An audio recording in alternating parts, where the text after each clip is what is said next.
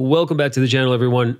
As always, I'm your host, Michael D. Nicola, and in today's video, we're going to be talking about one of my favorite characters of all time, Mr. Wade Wilson, aka the Merc with Mouth, aka Deadpool. Stick around.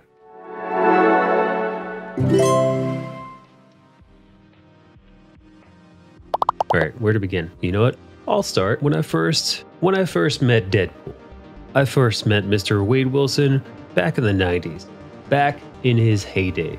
I was but a wee boy, and you see, the 90s then were a much different time. For those of you who didn't, actively live through them, even though I was a kid, somebody, somewhere, somehow got me a Deadpool comic book. Maybe it was my dad, maybe an uncle, maybe a friend in school. I don't know. One way or another, Deadpool found his way into my greedy, gross little childhood hands, and I'm pretty sure it was love at first sight. Now, 90s Deadpool is much different from modern day Deadpool. 90s Deadpool, he wasn't just irreverent and, a smartass. He was a brutal murderer. He was a true anti-hero in the most bombastic 90s way imaginable. You see, the 90s in comic books, it was a very special time, the same way like the 60s were and the golden age years of comic books. The early 90s in comic books literally had the creator of Deadpool in a Levi's commercial with one of the biggest names in directing at the time, Spike Lee. They did a fucking Levi's jean commercial from a creator of a comic book in a TV ad. It just goes to show you that once upon a time, people actually read comic books. They didn't just read comic books, they loved reading comic books. People lined up in the streets for hours to get comic books. Could you imagine? Stuff like that doesn't really happen these days. The same way, maybe you remember people lining up to see movies. Maybe you remember even from like 2007 to 2010, 11, people lining up in the streets, waiting on the iPhone or iProducts like dummies. Well, guess what?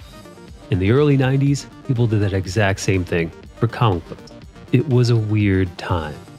Lots of flannel, lots of big jeans, and lots of people reading comic books. Weird, really weird. Deadpool, like any other character that's existed for, 20 plus years, 30 years. Hell, man, Superman's been around, what, 75 years at this point? Over? Longer? These characters, they exist for such a long time.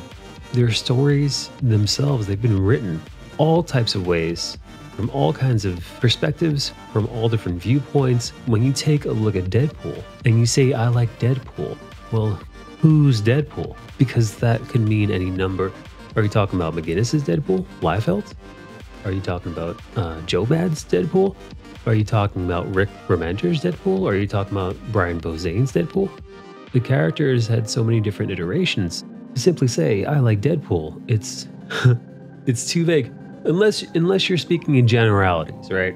In my last video, when I told you that I like Spider-Man. Well, I like some of the core tenets of what I believe makes Spider-Man Spider-Man. Namely his sacrifice and his constantly being put upon by the responsibility of his gifts, his gift, his curse, etc., etc. When you say I like Deadpool, what I take that to mean, what I mean when I say it, is that you appreciate his anti-hero-ness, his irreverence, his attitude, his fourth wall breaking. These are just some things that I feel are intrinsic to the character. He has to be annoying.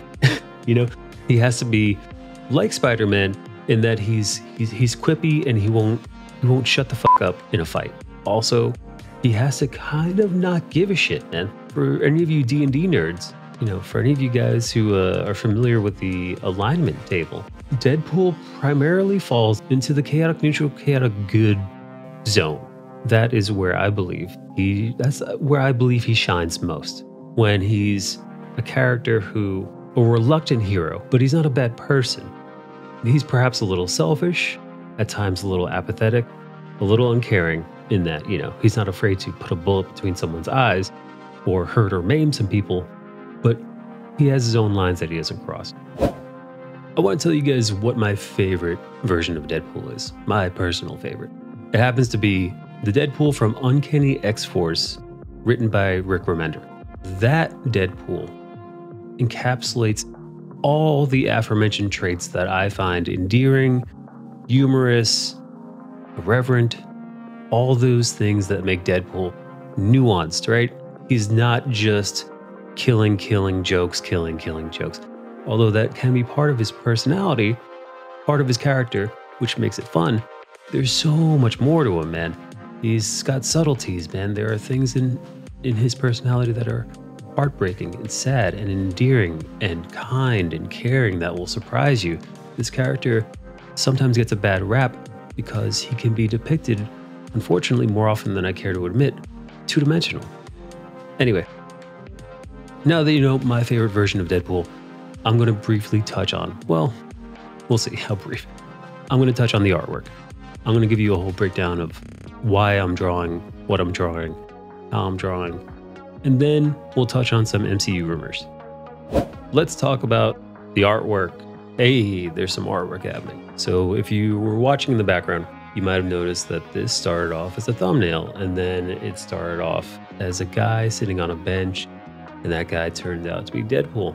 Spoiler alert, this part of the drawing, him sitting on the top of the bench, he's actually hitching a ride to, in my idea, he's headed to the MCU, and he's kind of hitchhiking to the MCU, or he's at a bus stop, one of those things, and I thought I'd have him waiting on a bench. Turns out I actually don't like this pose. So just to do a callback to a few videos ago, never be afraid to scrap an idea. Always be looking to see if the idea is working, if you feel good about it. And if the idea isn't working, scrap it. Sometimes there's no amount of tinkering that you can do that will fix something that's just busted from the start. And that was the figure in this. So at some point, I'm going to look at the figure of Deadpool sitting on the bench, and I don't know if it was the anatomy or what, but I did not like it. Figured I could do better. Oh, here's a little heads up. That perspective, the perspective that I'm doing, this kind of weird fisheye-like globe, I'm going to call it globe perspective. Honestly, it might actually be 6-point perspective. Lately, I've been playing fast and loose with the perspective tools. I've been having more fun with it. Like here, for example, where's the vanishing point? It's curvilinearly there. You know, which vanishing point are you talking about? Are you talking about the X, the Y, or the... Where are they? I was really just flying by the seat of my pants. And here I go. I'm working on a new version of the figure. I figured, you know what? No, I don't want him sitting down. I want him being more participatory in the scene. So he's actively going to be sticking his thumb out. Another camera angle similar to the one when I was working on with the Mandalorian. So one I'm trying to get better at. Foreshortening. Foreshortening is a mother, and I've still not quite got my little hands on it. But I'm trying. It's the best you can hope for. A lot of this was me constantly looking to see if the perspective, well, it's a curvilinear fisheye perspective. So things are going to be wonky. Here's the tip of the day, gang. The perspective doesn't always have to align perfect. It just has to be what I like to call good enough. Only an absolute lunatic would pull up your artwork and take a ruler to it. This vanishing point isn't aligning perfectly with your blah blah blah. Fuck that person, dude. That person is missing the goddamn point of what you're trying to do. Me, I want a fun, quirky Deadpool drawing. He's being silly. He's holding a cat for some reason. And you know what? The perspective is equally as silly as he is. And yeah, it might be a little weird. It might be a little wonky. It might not add up. But that is not what you should be primarily focused with. Your first and most important worry, despite the anatomy and the composition and blah, blah, blah, blah, blah, blah, blah, all those things are important. But really, I think of singular illustration pieces like this as storytelling. If somebody's looking at this, what's drawing them in? What kind of emotion are you trying to elicit? For me in this, it's whimsy. It's whimsy, and I want some details in the background that people are going to look at, and maybe have a little bit of fun with the colors. But that's it, man. It's a Deadpool drawing, and it's Deadpool being silly, and I want to have a little fun with this drawing. You should strive to get those things right, the composition, the anatomy, the perspective, as to the best of your abilities. However, if something is a little off because fucking Poe body's nerfed, so be it. You got to be able to, like my friend John Moore says, you got to be able to forgive yourself. I forgave myself on the perhaps weird perspective. I wanted it to be finished. I wanted to be, to steal from Jake Parker, finished, not perfect. That relates to the John Moore line of forgiving yourself as an artist for not being perfect. It's more important that you get work out there, that you get things done. Even in this very YouTube video, I guarantee you there are some things that I probably could work on, but it's more, what's more important, that I work on getting a video quote unquote perfect, which is not possible, or I put the video out there for you guys to check it out and enjoy, hopefully, right? So I could, build something, so I could get better at a thing. You can't get better at a thing unless you finish your project. If you're constantly needling and tinkering and noodling and not finishing, you're going to stagnate. Okay, now that we've gone over both my art process and the reasons why I like the character so much, let's have a little fun. Let's talk about some of the rumors that I've been hearing about Deadpool and his role to come in the MCU, because, yo, the rumors have been going crazy. So listen up. Ooh, let's talk rumors.